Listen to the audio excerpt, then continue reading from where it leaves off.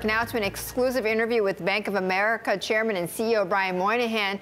He talks about tax reform, the state of the U.S. economy, and prospects for Europe. He also looks at China and says simply creating enough jobs for so many people is hard work.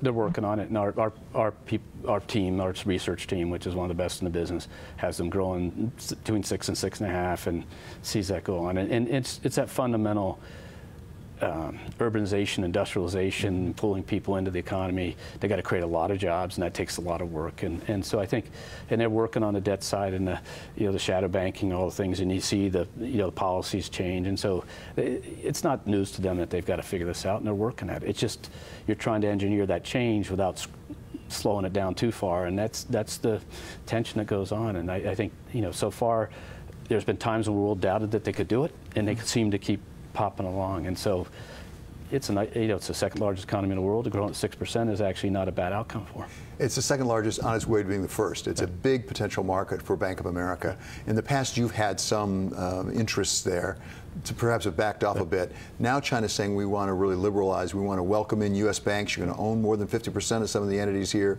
We want to have access to our capital markets and things. How big a priority is that for Bank of America going forward? I'd say outside the United States, we do global corporate investment banking and markets, and we already have that in China today.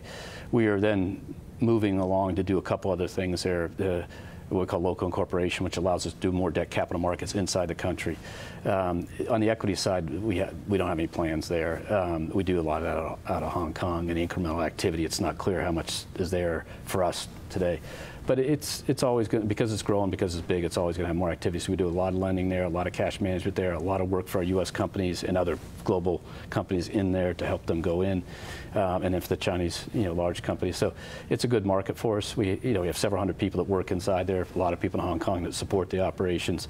But it will not be a retail bank. There will always be an institutional situation, and then we'll be careful about when we make the steps, because steps to equities and stuff, there just hasn't been a lot of chance to make a lot of money. We have to figure out if it's really there.